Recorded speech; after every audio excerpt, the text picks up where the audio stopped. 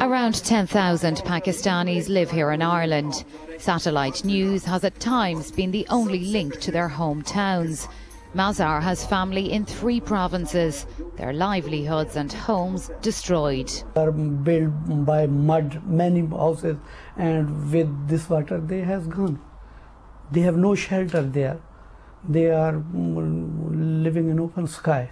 Irfan's family is in a South Punjab village, next to a river about to burst its banks. If they break that bank, then my village could be going underwater as well. I spoke to my brother. He said in one college where I used to study, they have 900 people. When you see this, basically, when you hear, it's really painful.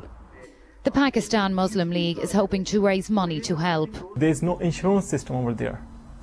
Just like if you compare the flood in Ireland, there was an insurance system. People, when there was a flood, after that they get something. But right now in Pakistan, after flood, they won't get anything. We have started our work and hopefully we will get something out of it, inshallah.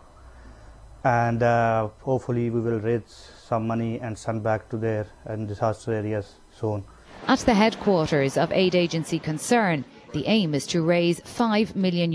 The immediate needs are food, water and shelter, but also today I've just received a report of an assessment done in one of the districts that Concern will be working in Charsada, where 100% of the crops have been destroyed by this floods. So in a few months' time we're going to be facing serious food insecurity. The worry now is for those who won't leave, staying in isolated villages, hoping the floods will recede.